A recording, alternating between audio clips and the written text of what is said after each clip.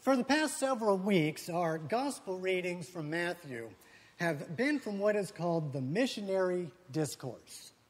Jesus is offering instruction to his disciples before sending them out to reach the lost sheep of Israel. He commissioned the 12 to proclaim the coming of the kingdom of heaven and to share God's love with all they encountered. They were to cure the sick, raise the dead, cleanse the lepers, cast out demons. In short, they would perform the same signs and acts that Jesus had been doing prior to this point. And in doing so, they should expect to be maligned and persecuted as he was. He was sending them out like sheep in the midst of wolves, and the word of God was a sharp sword that would divide members of a household. But they should have no fear of those who could kill the body and not the soul, for everyone who acknowledged Jesus before others would be acknowledged by him to the Father in heaven. Anyone who found their life would lose it, and anyone who lost their life for his sake would find it. All this brings us to our very short gospel reading that we had this morning. A final wrap-up and pep talk, if you will, at the end of his missionary instructions. Whoever welcomes you welcomes me, and whoever welcomes me welcomes the one who sent me. This statement centers on the idea of identity, the realization of the disciples that as they went about spreading the good news in the land, they represented the one who sent them on their mission. They were ambassadors for the kingdom of God, and anyone who welcomed them were in turn welcoming and serving Jesus. Their mission was not about them as individuals. It was about proclaiming the coming of the kingdom in the name of the one who sent them. Furthermore, anyone who welcomed them, and by extension welcomed him, would receive their reward in heaven. Welcoming a prophet in the name of a prophet, welcoming the righteous in the name of the righteous, even giving a cup of water to a disciple in the name of a disciple, all of these actions would result in those persons receiving their reward. And the key word here is receive. Christ does not say they would deserve a reward, or that through these acts they might earn one. Rather, the reward would be free, an unmerited gift from the hand of God. A reward, if you will, for divine protection, for which 56 men in the summer of 1776 were willing to pledge their lives, their fortunes, and their sacred honor.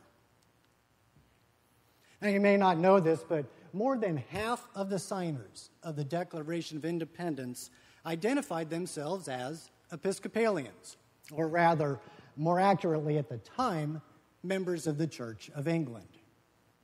And as you might imagine, the Church of England was not very highly esteemed in the years prior to the Revolution. It was a direct symbol of the nation that the colonists were fighting against, a representative of the British crown. And furthermore, since all Anglican clergy at that point were ordained in England, because there was no American bishop, many priests remained loyal to the king due to the oath they had taken upon ordination and the prayers in their common liturgy. They were prayers for the royal family. But recent studies have shown that actually nearly 45% of Anglican clergy in the colonies, as well as a vast majority of the members, actually supported the patriot cause. They understood that oaths, liturgies, and governments were subordinate to the commission of Christ. 32 of these Anglican patriots would have fixed their name on the document that declared America as an independent nation, including a Virginia planter and merchant by the name of Thomas Nelson, Jr. Even though he was an established and well-thought-of congregant in the Anglican Church, Nelson was outspoken in his desire for independence from England and fervently believed in the idea of civil and religious liberty for the colonies. In 1775, he was elected a delegate from Virginia to the Second Continental Congress, but his first noteworthy role in the cause for independency happened not in Philadelphia, but rather in Williamsburg. He was attending the Virginia Convention in May of 1776, and Nelson introduced the resolution that instructed the Virginia delegation to propose the idea of independence. Nelson returned to Philadelphia, resolution in his hand, and personally presented it to his fellow Virginian and fellow Anglican, Richard Henry Lee, who would then use it as a basis for his own proposal that these united colonies are and of right ought to be free and independent states. It was this Lee resolution, passed on this day in 1776, that officially declared America's independence from Great Britain and gave birth to the new nation. 2 days later, this Lee resolution would be the centerpiece of the formal Declaration of Independence, a declaration that also professed the new nation's reliance on the protection of divine providence to see them through. For Thomas Nelson, whose health had begun to decline shortly after he signed the Declaration, his sacrifices were just beginning. He resigned from Congress and became a brigadier general in the Virginia militia, expending some of his own money to outfit and train his unit. By 1781, he was elected war governor of Virginia and took part in the siege of Yorktown. British officers at the time were using the Nelson homestead as a headquarters, and legend has it that he ordered his troops to shell his own mansion, offering money to the first one who would hit the building. But the war took its toll on Nelson, and his health and fortune continued to rapidly decline. His business was ruined because of the war. The large loan he gave to the state to finance war costs was never repaid. And he would die 8 years after that siege at Yorktown on the edge of poverty. Thomas Nelson sacrificed everything for the cause of liberty and freedom. And we have no record of anything he might have written or said about his faith. But everything he did appears to have been centered on the commission of Christ above all else. He gave without asking, relying on the grace of God, and said that if he had the chance, he would do it all over again.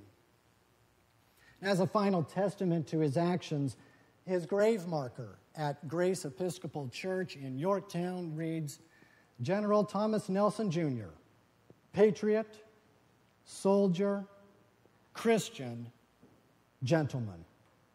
He gave all for liberty. Countless other men and women in the colonies made these same sacrifices as Nelson. They lost their lives. They lost their fortunes. But their sacred honor would never be diminished. They knew the mission would be hard, but they persevered in the face of dire consequences.